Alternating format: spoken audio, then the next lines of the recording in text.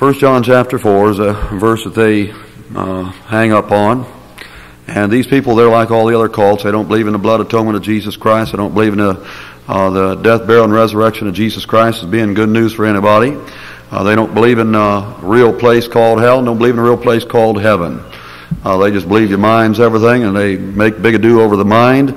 And of course, in the Bible, the mind, something has to be guarded very carefully.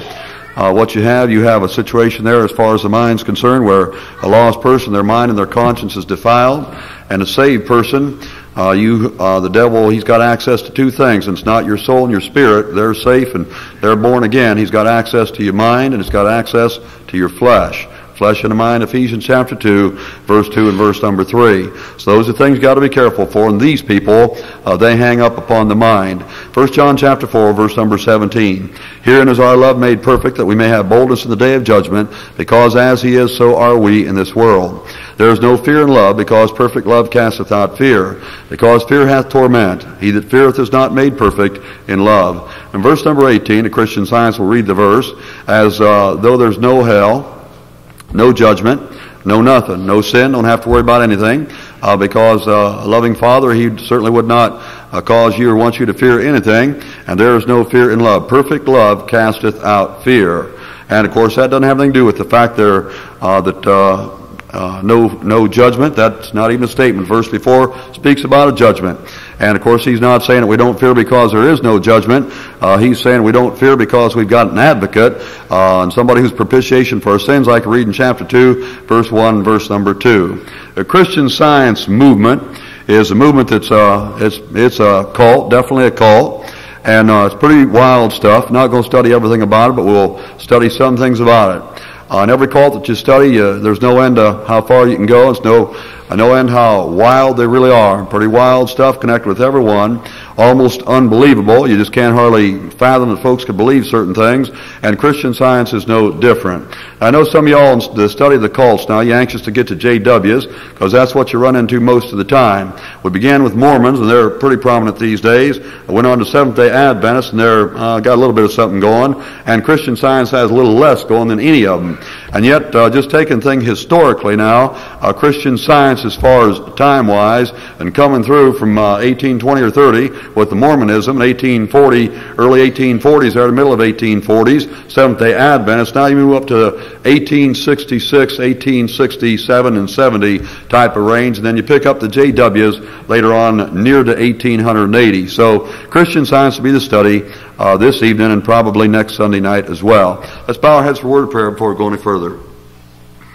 Father in heaven, Lord, we come to you once again, Lord, on behalf of the material that's here, and Lord, the material needs put out, and Lord, I need you, Lord, to put something upon it, Lord, so it'd be at least relatively interesting to those that are here. And Lord, I know that it's a drag for me to even deal with this kind of stuff, but Lord, it's important. Lord, I want the people just partly armed, and I want an area where the devil can work on them, and God, I want them armed all the way. And Lord, I just ask that you might help me, Lord, as I deliver the material now. And Lord, make it go easy enough, well enough, Lord, so they can get something to help them out.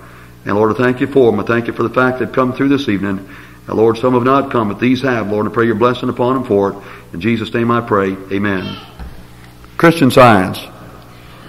Now, the name identifies them as a bunch of hypocrites. And the reason the name identifies them as hypocrites, because they don't believe things that Christians believe. The major things that all Christians believe, Christian Science does not believe. For example, Christian Science doesn't believe in the blood atonement of the Lord Jesus Christ. Here's their statement, Science and Health, page number 25. The material blood of Jesus Christ was no more efficacious to cleanse from sin when it was shed upon the accursed tree than when it was flowing in his veins as he went daily about his Father's business. That's not true. That's directly in opposition to the Word of God. So whenever they call themselves Christian, they're lying. They're lying right through their teeth. They're not even remotely close to being Christians. Take your Bible, look at Matthew chapter 26, and look at verse number 28. Matthew chapter 26, verse 28. The shedding of blood is very, very important. The Lord Jesus Christ himself is talking. In Matthew chapter 26, it's the Last Supper. In verse number 28, he says, "For this is my blood of the New Testament, which is shed." Underline that. Shed for many for the remission of sins. In the Bible in Hebrews chapter 9 and verse number 22, it says that it takes the blood for the remission of sins, just like the Lord Jesus Christ said. And the Bible says without shedding of blood is no remission. And so whenever they talk about the blood of Jesus Christ not being important, doesn't make any difference whether he died on the cross or didn't die on the cross, they're not telling you the truth, and what they're doing is denying the major thing that you and I believe to be very, very important. You and I, we've got to know that we have no message, we have no salvation, we've got no hope for anybody outside the blood of the Lord Jesus Christ. We sing over and over again down the street corner, "What can wash away my sins? Nothing but the blood of Jesus Christ," and it had to be shed. Again, some things that you and I believe that they do not believe. They don't believe in the death of the Lord Jesus Christ. Here's what they say. And they say Jesus was not dead when they took him down from the cross. Not true. John chapter 19. He let the people think that he was dead, but in reality, was he a hoax or are they a hoax? I'd say that Jesus Christ is, like he said, the way, the truth, and the life, and these people are a hoax and a lie. He was not dead, but in reality he was only pretending to be dead. He was demonstrating the science of mind. Here we go. Over the claims of matter in the tomb for 3 days. Hence, Jesus never having died, it was unnecessary for him to rise from the dead. Besides, Jesus neither rose nor ascended. His body evaporated into nothing. What about that? The eternal Christ idea went where it was before. The statement of those people is that Lord Jesus Christ was not real. His death was not real. His resurrection was not real. When he came back and said, "Handle me and see, for a spirit hath not flesh and bones, as you see me have," he was lying. And they're saying it was not real. Those people deny the major truths of Bible-believing Christianity. He did die, he was buried, he rose again the third day according to the Scriptures. Take your Bible, look at Acts chapter 2. Notice Peter, after the resurrection, gets doing some preaching. Acts chapter 2, and look at verse number 32. Verse 32.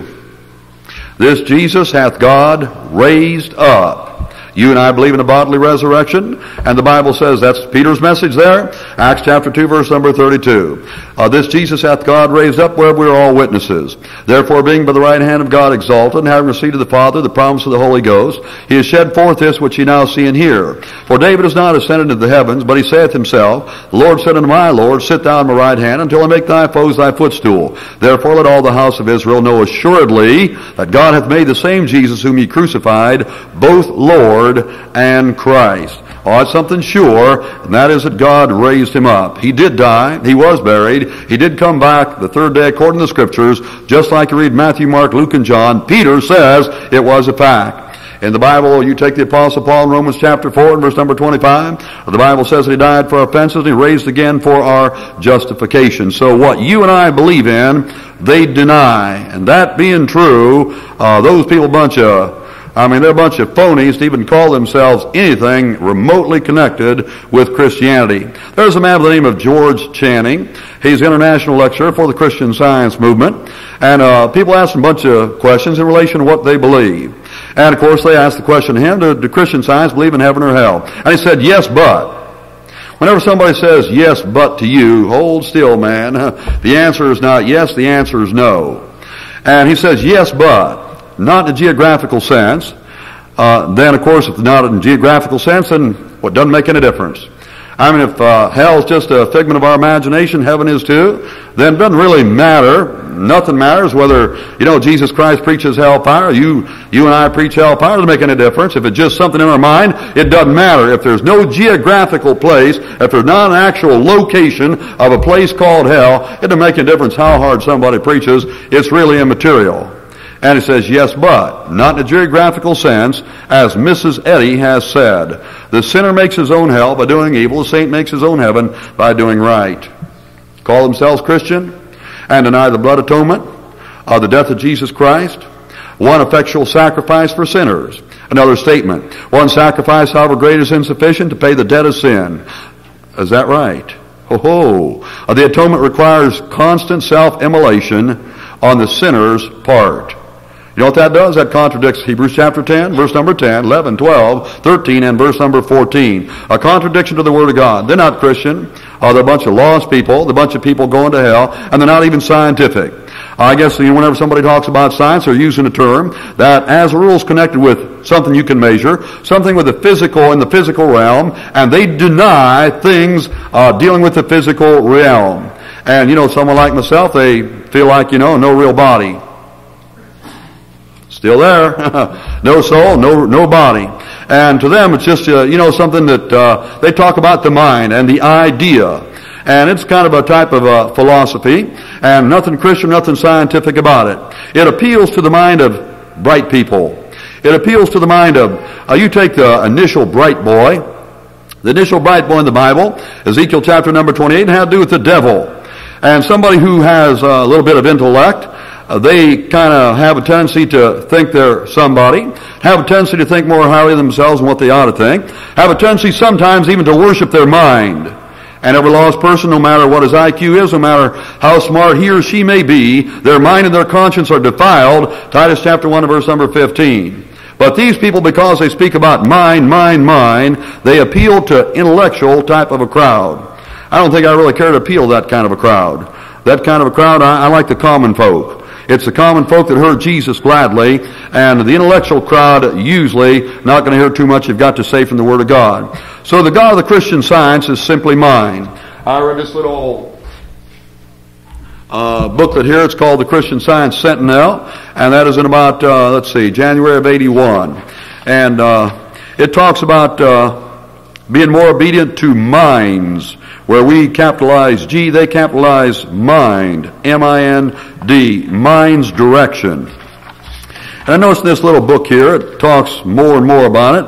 Holiness and identity come from mind. Not the mind, but mind. Personification, like as though God is mind.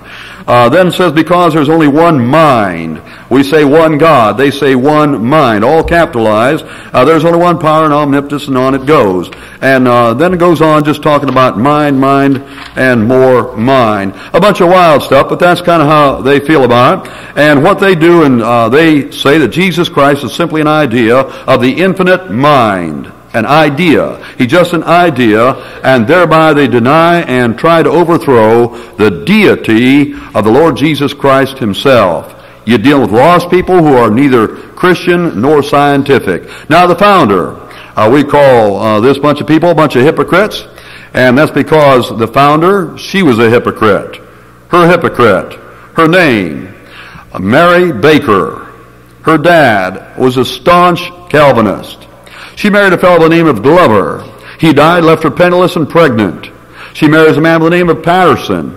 He was a dentist, eventually divorced her, and she goes third time around, Mary Baker Glover Patterson Eddy. Mary Baker Glover Patterson Eddy. She's a big old hypocrite. You say, well, she got married, her husband died. I ain't talking about it because of that. I'm talking about some important things, why I call her a big old hypocrite. Now, she lived from 1821 to 1910. She had a long life. You say, why did God let God live long, somebody like that? Why would someone like that have a long life? And here's somebody who tries to do right and live right, and they're saved, and they go out at 40 and 45 years of age. That's just the mercy of God. That's the mercy of God, being extended. That's a God who suffers long. One of his attributes being that he suffers long and puts up with somebody like this. And, you think the first time somebody pulled off some of the shots she pulled off, made some of the comments that she made, you think that God would just take her and tumble her right straight on headlong into hell. But God didn't do it. God gave her a long time to get right. She never did get right. Mercy of God. But nonetheless, she still died and she went to hell. And I'll tell you why I say that later on.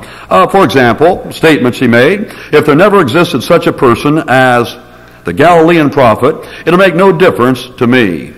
That's in her writings, and that's some of her miscellaneous writings, page 318, page 319. You know what that is? That's a statement of a lost person. Never existed such a person as a Galilean prophet. Would you have any hope? Would I have any hope? Outside Jesus Christ, is there any hope? She says to her, it doesn't make any difference. Evidently then she didn't trust him to be her personal Savior. So she's a hypocrite, even to call herself Christian whatsoever. And she got involved with a fellow by the name of P. Phineas Quimby of Portland, Maine, in 1862. This fellow, he was a mesmerist, whatever they are. What's a mesmerist? Hypnotist. Okay, he's a mental healer as well. And he was a clockmaker as well, and he got involved in hypnosis. That's your mesmerism. And he got fooling around with hypnosis and that sort of thing. And I guess he got, making them clocks and fooling with those clocks and watching that thing go. Till finally he got Google-eyed, and all of a sudden his eyes began popping out, and all of a sudden, man, he got himself in a passive state going.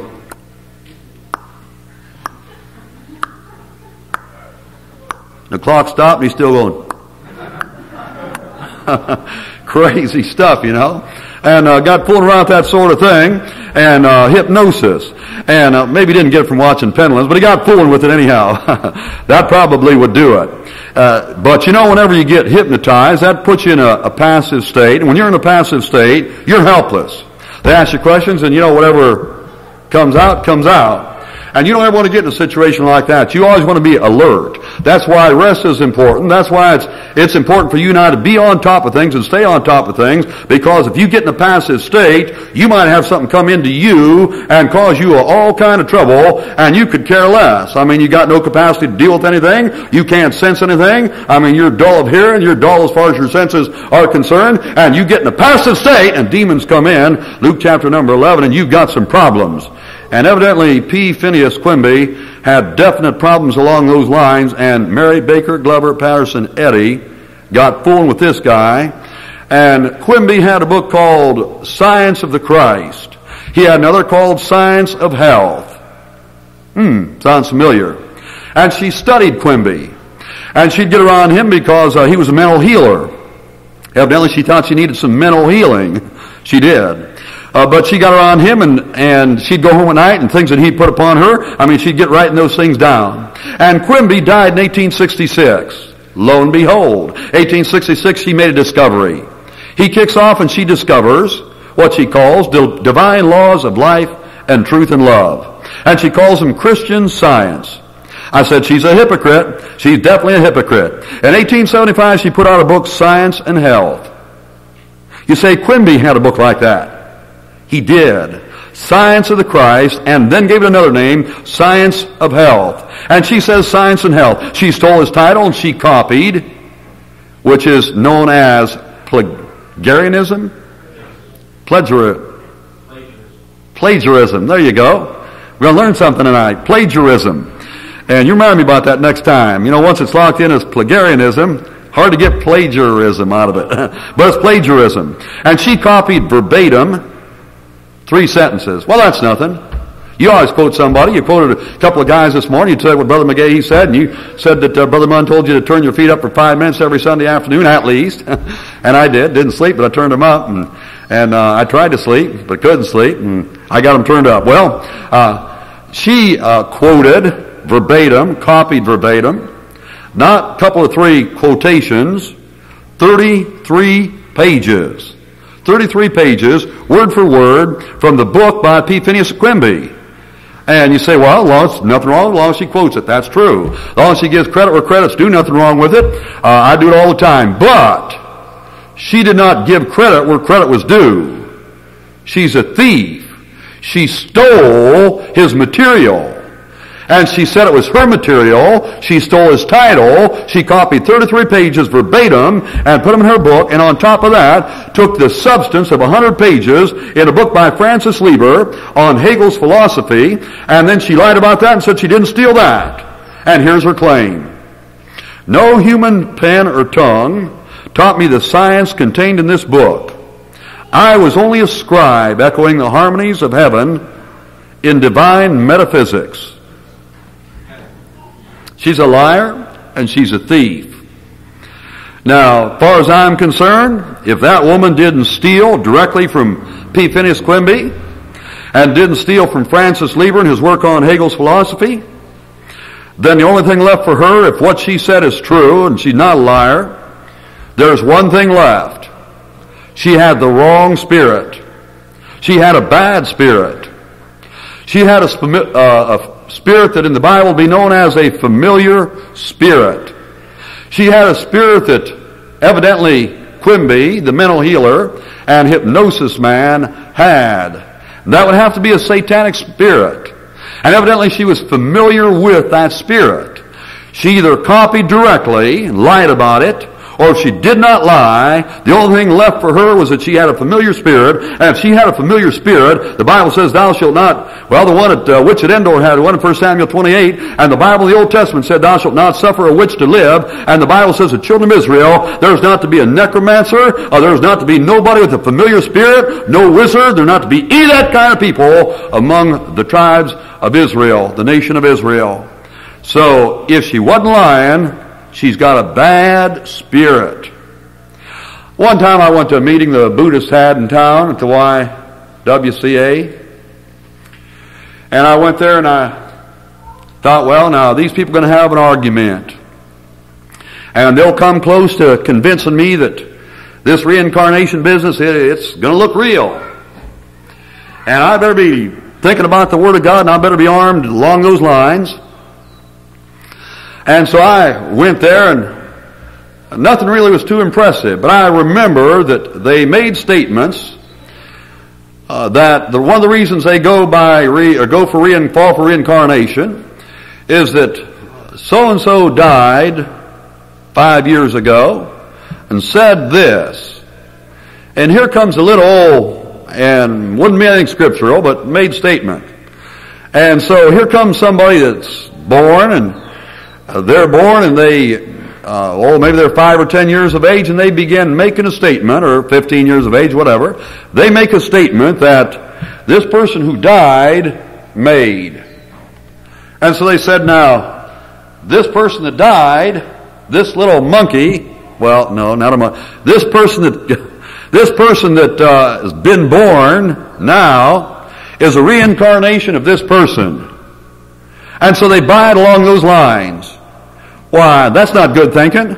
Anybody that has any sense from the Bible knows better than that. Anybody knows that here somebody had a bad spirit over here, and that person died, and that flesh that they're so interested in became dust, and so that spirit's got to find another body to indwell. And so here's somebody who's helpless and in an environment that be totally conducive to nothing but satanic spirits, like you have Buddhism in some of those countries. And in a situation like that, here's a helpless little child, 5, 10, or 15 years of age, and that same spirit that came out of that demon-possessed person that died comes right into this person here and uses the same vocab and the same pitch and the same language and the same speech and the same talk and the same words, and somebody says, he's a reincarnation of the one that died. It's just the same familiar demoniac spirit, and if that's true, if she did not lie, that's all it amounted to for her. She's a hypocrite to even use someone's material like that. If they'd have called her attention to it, like they did, she should have examined the material and said, I don't know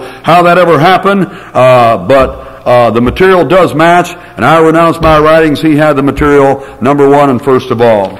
The whole movement is filled with hypocrites because their leader is a hypocrite. She's called the revelator of truth to this age.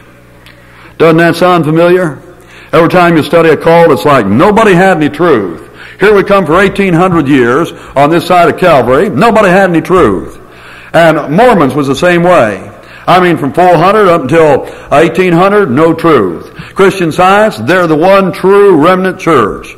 Now here we are, Christian Seventh-day Adventists. Here we are with Christian Science now, and she's called the revelator of truth to this age. She brought with her the comforter Jesus foretold. Well, what do you know about that? As far as I'm concerned, I mean, she's a little on the late side. The Comforter came, according to the Bible, in Acts chapter number 2. And so she's very, very extremely late to be bringing the Comforter to this earth, and her now being the revelator of the truth. She now offers, here's a statement by their own man, international lecturer, Christian Science Movement, George Channing. She now offers the complete spiritual meaning of the Bible. Never had it before. When Jesus said when he comes, he's going to guide you into all truth. Jesus was not telling the truth. He came in Acts chapter 2. Nobody had the truth for 1,800 years.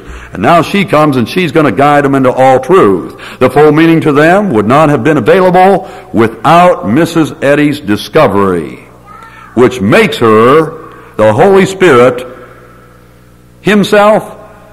Romans 8 better change that thing to herself. I mean, that's what the bottom line of that thing is when you measure it out. Here's a bunch of people say nobody gets sick, nobody has any problems that way, it's all in your mind, and she went to a dentist. And she wore specs. You say, well, what kind of specs? These kind. She wore glasses. She used morphine as well. And she died a millionaire. A millionaire these days is not all that much. Man, it is to me. Well, I mean, just judging by what you read in newspapers and general trend, there's probably 4,000 of them in our country. At least paper millionaires. On paper, they're a millionaire. They may have $100,000 cash or something like that. They're a paper millionaire. They might have a building that's worth $100,000 and say it's worth $1 million. Man, look at our assets worth $1 million. And along those particular lines, there's probably thousands of them.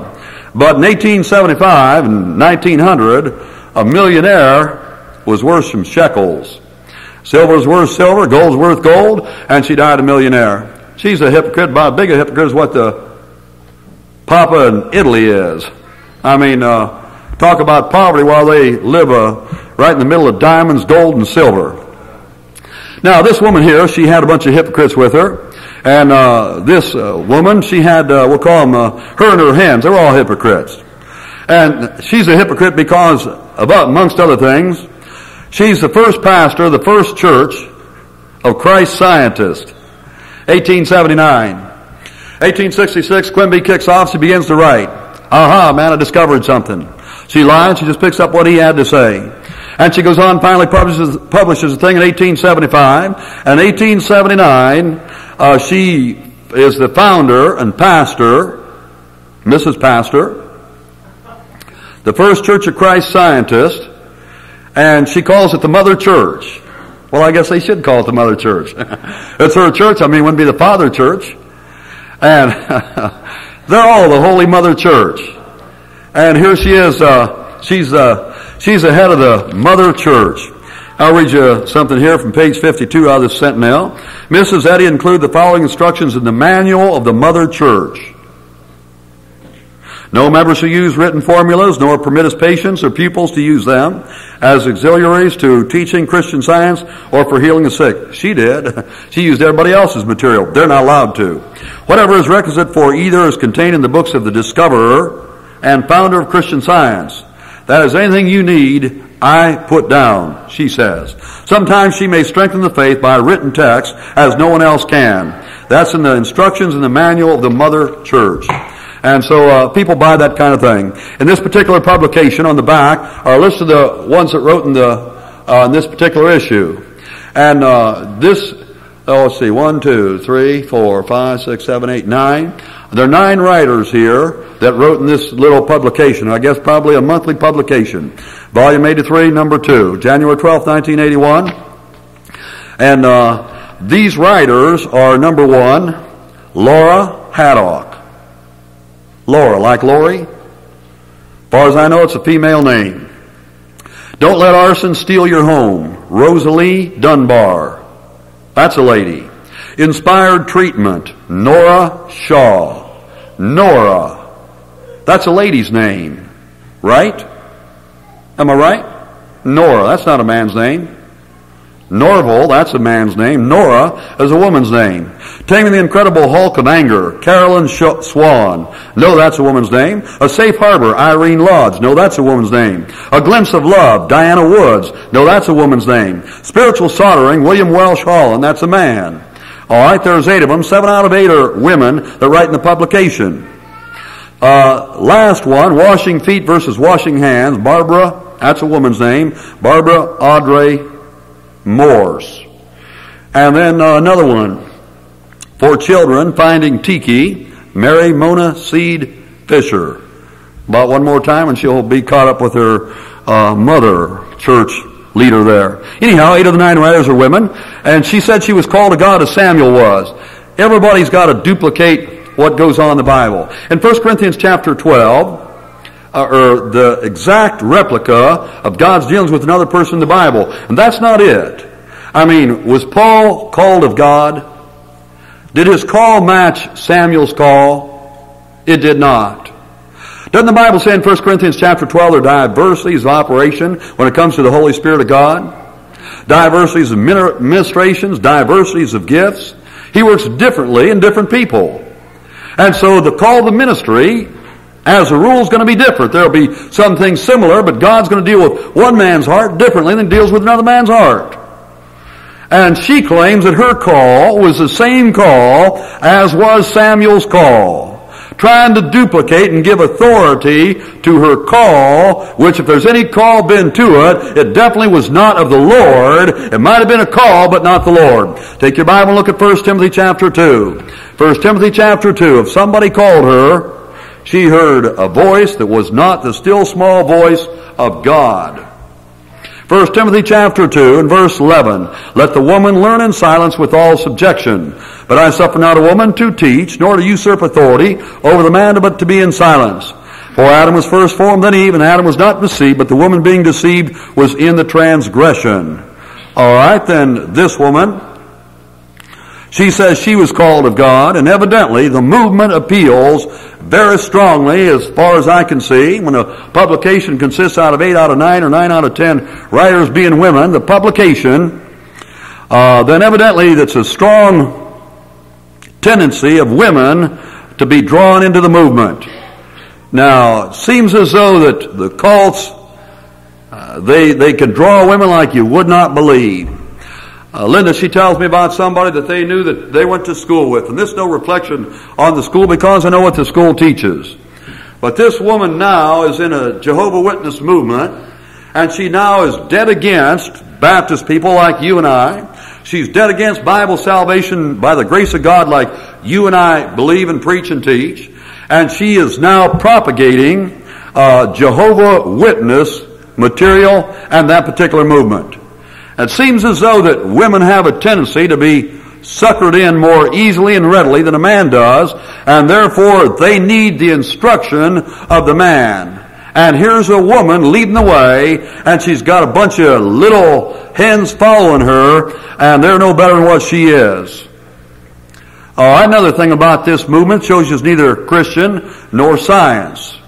Her call is not a call of the Bible. Another thing, and that is the movement's strong point, is healing.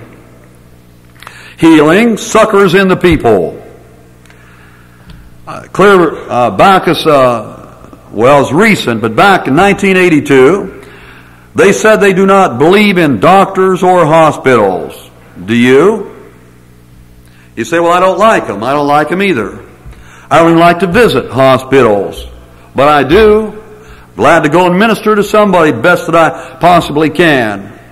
But sometimes, you know, hospital's a place to be. Sometimes you can go in a hospital and your life can be saved just because you've gone to the hospital and they've got some equipment there, they've got some knowledge there that you would not have in your home. In the Bible you read about Luke the beloved physician, Colossians chapter 4.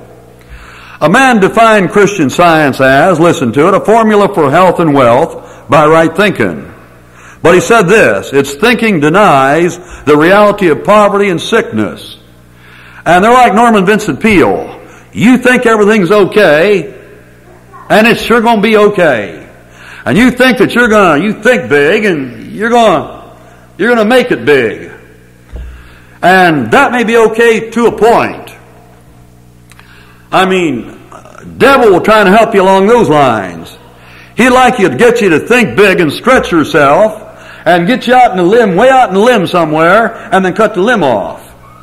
That's the way the devil operates.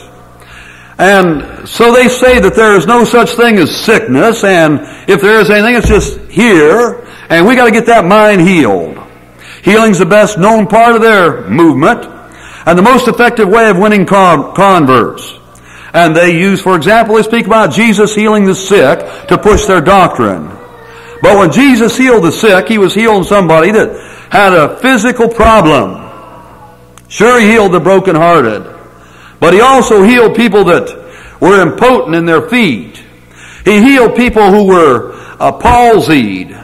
He took people that had physical infirmities, and Jesus Christ healed them. But to the Christian Science movement, their healing is to regenerate human thought. Just get our thinking straight that there is no real sickness, and they call that healing, and they sucker people in with anything connected with healing. All right, now another thing for them is that they were asked, do Christian Science go to hospitals? Mr. Channing replied, they basically reject medical treatment. And the degree to which their religion, that they rely on material methods, shows a degree that they are not relying on Christian Science. He was asked, do they refuse medical attention when children are sick? He answered, basically yes. But no one is forced to rely on Christian Science against what he calls his own good judgment. It's kind of, now we're getting into a little bit of a foggy area. Now things get a little bit on the cloudy side. I had a friend of mine one time, and I used to talk to him about certain things, and he'd say, oh, well, I don't know. I mean, so you say this is sin? Well, who says it is? And he just kind of wanted to, sin a lot, and he wanted to sin in certain areas and act like, well, after all, I mean, where do we get this idea of sin? But this particular fellow, his son-in-law worked out on the job as well, and he just sort of picked up those ideas because his wife she was involved in the Christian Science movement. And so I asked him, I said, what about, the children that were coming up and they got sick? Did they go to the doctors? What happened to them? Because he was married to the daughter. He said that his wife told him that whenever she was growing up and her and the brothers and sisters got sick, the mother did not believe in taking the children to the doctors or hospitals. And so what the dad did, he pulled a little sneaky Pete job. And he just snuck them off to the doctors and got them treated and then brought them back home. And then the mother, she kept on pulling off her Christian Science, praying business. And then she'd give testimony how her children got healed, while the dad's sneaking them off to the doctors whenever they got sick. Now, maybe they don't all do that, but that's how this one worked out. Again, he was asked, to Christian Science call in a doctor of childbirth? And to that now they said yes. We make sure someone who possesses necessary skills is present. They asked him, said, have not some Christian Science died because the doctor was called too late? And of course he said, now wait a minute, you can't judge us by the cases we lose. And he says, no more than you can judge medical profession and hospitals by how many people are in them and how many wind up in the graveyards. Well, that's kind of true. He sort of got them going there. And yet by the same token, there may be some that could have made it that were not given any treatment, and the result was they went on and they went to an early grave. Now, they say the potentialities are this. Men and women with incurable diseases have spent years suffering and then turned to Christian Science and got healed. That's their claim. They say that's the potential. Here's somebody needlessly suffering years upon years. If they just turn to us, maybe they get healed. It's happened a lot of times. That's the claim. Now remember, healing's always the great thing that suckers people in. If you're sick, you want healed. The doctor can charge you an outlandish price because when you're sick, you want well. You'll go spend $30, $35 a week, sometimes $50 at a crack to a specialist because you want to get well. The Pentecostal movement's on its way, well on its way, because folks want healed. You say, well, tongues as well. Healing and tongues, they that's the two major things in the Pentecostal movement. Healing always is an enticement to folks that are sick, and Christian Science cashes in on that type of thing. They may be a little bit different than what others are in their approach than a Pentecostal would be, or like Peter Popoff is in his approach, but still they get a crowd and they get a following because they speak much about healing. He was asked, do they go for medical attention in case of fractures, or accidents? And he said there have been innumerable cases where bone fractures have been set and perfectly healed, or healed perfectly, under Christian Science. If it's true, and it's possible, if it's true, it reverts right back to a satanic situation. It reverts back to a situation where you have evil spirits that are able to actually do some things on a physical standpoint, and it would go back to nothing from the Lord, but it'd be the influence of Satan and the help of Satan that would come through for them. Take your Bible now and go to Revelation chapter 13, verse number 12. Revelation chapter 13. The Lord's not connected in this healing at all. But the devil is.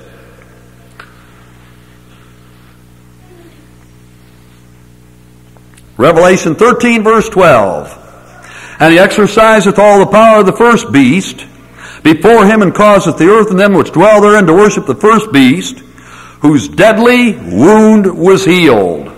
There's a healing that takes place that the Lord is not even remotely connected with. That's the devil, that's the Antichrist. The Lord is not in that thing at all, none whatsoever.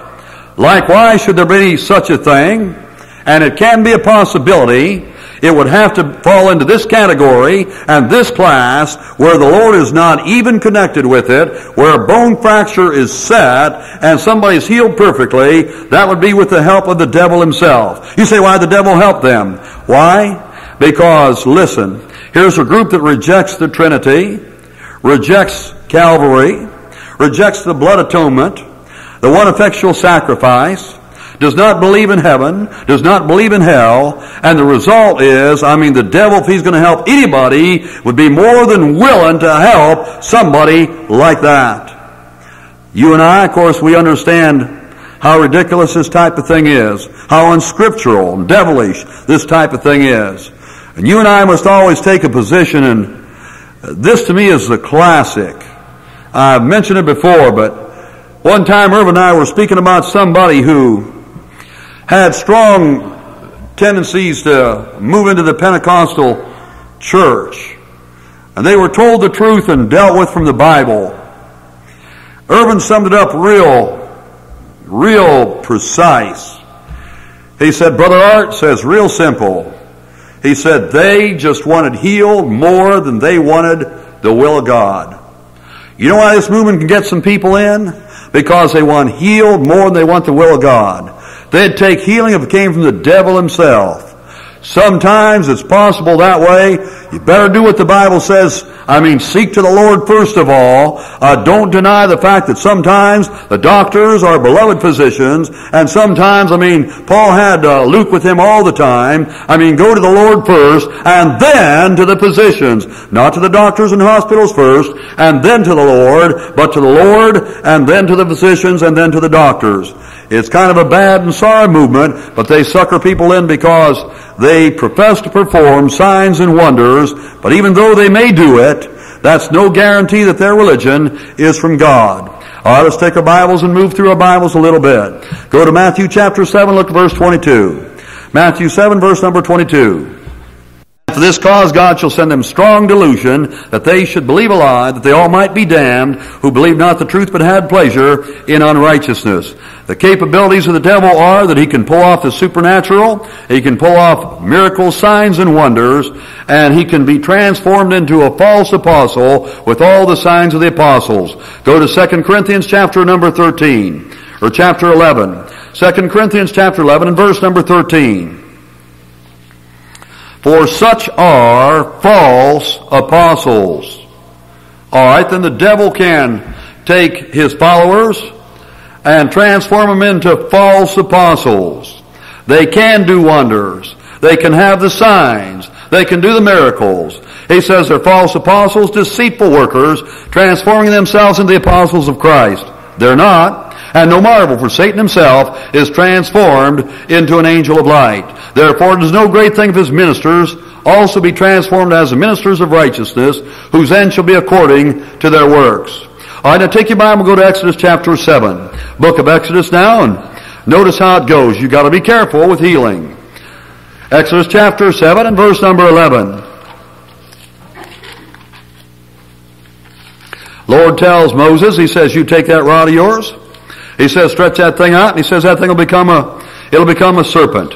Verse number 11. All right, 10. Moses and Aaron went in unto Pharaoh, and they did so as the Lord had commanded. And Aaron cast down his rod before Pharaoh, and before his servants it became a serpent. That's a miracle. That's a sign. All right, 11. Then Pharaoh also called the wise men, the sorcerers. All right, now, sorcery. The wise men of Egypt, magicians, magic. All right, that has to do with witchcraft. The magicians of Egypt, they also did in like manner with their enchantments. they could do the same thing in verse 11 and 12 that Moses and Aaron were able to do. Look at verse 19. Verse number 19, the Lord spake unto Moses, saying to Aaron, Take thy rod, stretch out thine hand upon the waters of Egypt, upon their streams, upon the rivers, upon their ponds, upon their pools of water, that they may become blood, and that there may be blood throughout all the land of Egypt, both in vessels of wood and in vessels of stone. And Moses and Aaron did so as the Lord commanded. You know the story, the waters of Egypt turned to blood. Number 22, and the magicians of Egypt did so with their enchantments, and Pharaoh's heart was hardened. What Moses and Aaron could do, so could the magicians and wise men of Egypt. Look at chapter 8 and verse number 7, dealing with frogs now. And the magicians did so with their enchantments and brought up frogs upon the land of Egypt. All right, now, all of a sudden you hit a snag. Verse 18 and verse number 19. And the magicians did so with their enchantments to bring forth lice, but they could not. So there were lice upon man and upon beast. But the magicians finally hit a stumbling block and a stopping point. 19, the magicians said unto Pharaoh, This is the finger of God. And Pharaoh's heart was hardened, and he hearkened not unto them, as the Lord had said. And of course the Lord comes through, and he puts boils upon them, and everybody gets pretty excited at that point. But needless to say, you and I have got to be real careful, even along the lines of healing. And you need to make sure that you never fall for a moment or a second into a movement that's against the Word of God just because they have testimonies to healing, profess healing, say they have the ability to healing. And this little booklet here, which is probably a 1-month issue or less, there are 6 pages of testimonies to healings. And with that, people say, man, and read that type of thing month after month, and people are suckered in because of the healing movement. Our position is a Bible position, to the Lord first, then to the physicians. 2 Chronicles 16, verse number 12, Asa got in trouble because he reversed the Bible way of doing it. Paul had a beloved physician with him, and even on the ship that went on to Rome, Luke was with him, writing in Acts chapter 27, he says, we sailed, we. Luke was with him all the way to Rome. When I was young, I had a neighbor out in Northeast End. It was Christian Science. Not next door, but next to next door. Second house down the street. These people were Christian Science, and I can't remember much about them. They were real nice people. And I can remember that whenever they got sick, everybody was kind of amazed because they didn't go to doctors. And back in those days, we thought doctors were everything. I did anyhow. Don't know if my folks did, but I did. And they didn't go to doctors, and so I was amazed. And I can remember one time, I said, where are they at? Somebody was real sick. Next thing you knew or heard, they got well. Wow, man, they didn't go to doctor, didn't go to hospital, and didn't go to the drugstore, and they got well. They got well. And it went on for a couple of months or so, and next thing you know, they got sick. Say, oh, well, man, they don't need a doctor, they don't need a hospital, they don't need to go to the drugstore for any kind of medication at all, no antibiotics, don't need any penicillin. Man, they're going to get well again. And this time, they died. And next step after this, the judgment. Next step for someone like that, a devil's hell. You say they don't believe no heaven or hell. Well, stop and think. One time I was talking to a fella and he got hung up on something that I didn't believe in, talking to him about 3 hours, and he began to tell me that Revelation chapter 20 was spiritual. The 1,000-year reign of Jesus Christ, no such thing. That's just figurative, that's spiritual.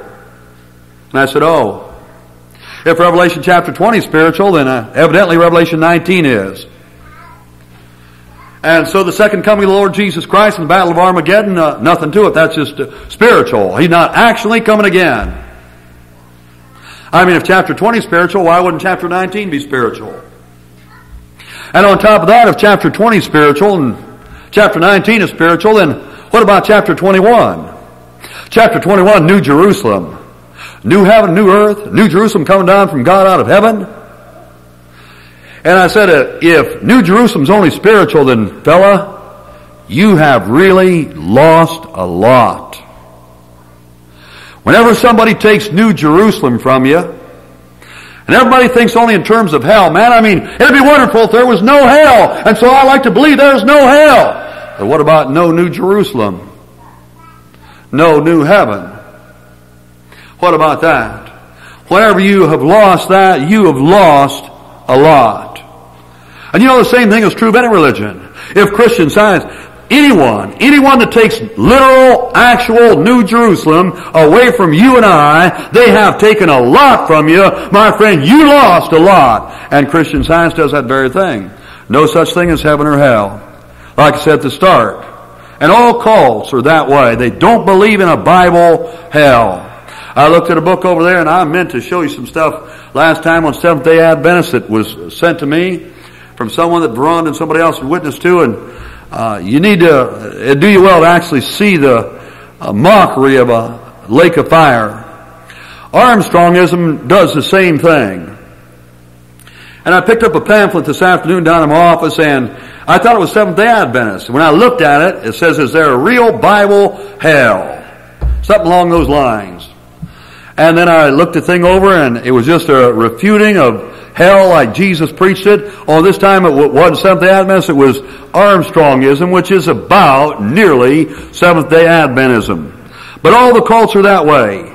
And you remember the statement by Channing. He said, yes, we believe in it, but not in a geographical sense. As Mrs. Eddy said, the sinner makes his own hell by doing evil, the saint makes his own heaven by doing right. You know what that is? It's double talk. You know who talks double talk? The one that has the cleft, split tongue. You know the one that's double-tongued? That's the devil. You know what you got? You got double talk there. We believe it. They don't believe it. They don't believe what Jesus Christ said about hell. They don't believe what Jesus Christ said about heaven. I mean, Jesus Christ said in John chapter number 14, He said, let not your heart be troubled. You believe in God, believe also in me. In my Father's house are many mansions. If it were not so, I would have told you, I go and prepare a place. Not an idea. A place. Not something to imagine. A place. Listen, I go and prepare a place for you. If it were not so, I would have told you. Revelation chapter 21, when he gets talking about new heaven and new earth, he says these words are true and faithful.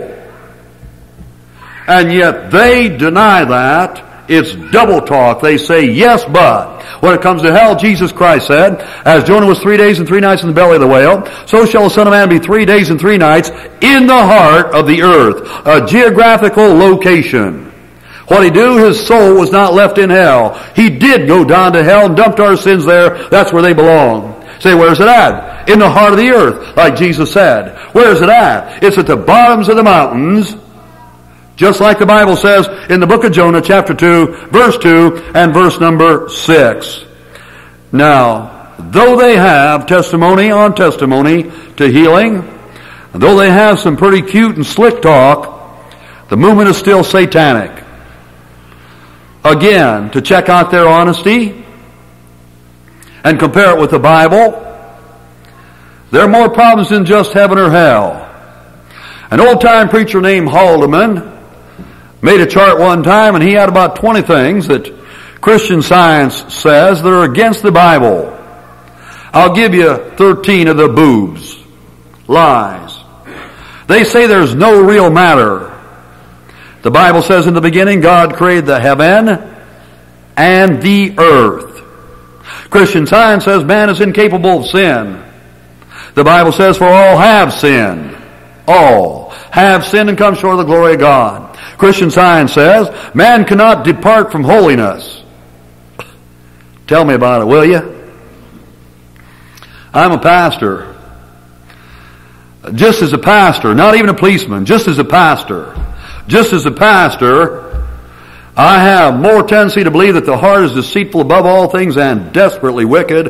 Who can know it? Implying you don't even know the wickedness of your own heart as a saved person. Man cannot depart from holiness. Doesn't the Bible say all we like sheep have gone astray? We have turned everyone to his own way, and the Lord hath laid on him the iniquity of us all. Christian Science says Jesus didn't come to save from sin, but from the sense of sin. What about that? And the Bible says this is a faithful saying and worthy of all acceptation that Christ Jesus came into the world to save sinners, of whom I am chief.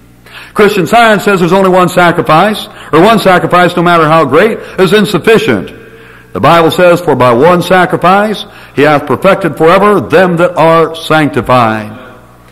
They say the material blood of Jesus Christ was no more efficacious to cleanse from sin, and I gave you the rest of the statement earlier. No blood is needed. The Bible says, in whom we have redemption, even the forgiveness of sins, or through his blood, even the forgiveness of sins.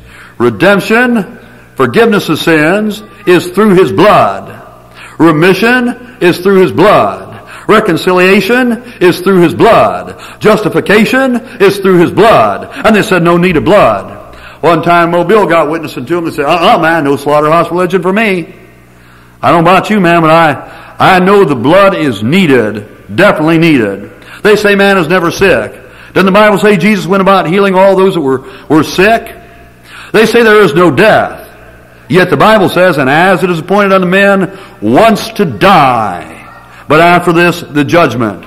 They say man is coexistent with God. The Bible says all flesh is as grass. It's going to flourish and pass away, flower and pass away. They say resurrection was just a reappearance of an idea, or an idea. Jesus said, handle me and see, for spirit hath not flesh and bones as you see me have. They say there's no final judgment. And yet Paul reasoned with them of righteousness, temperance, and judgment to come.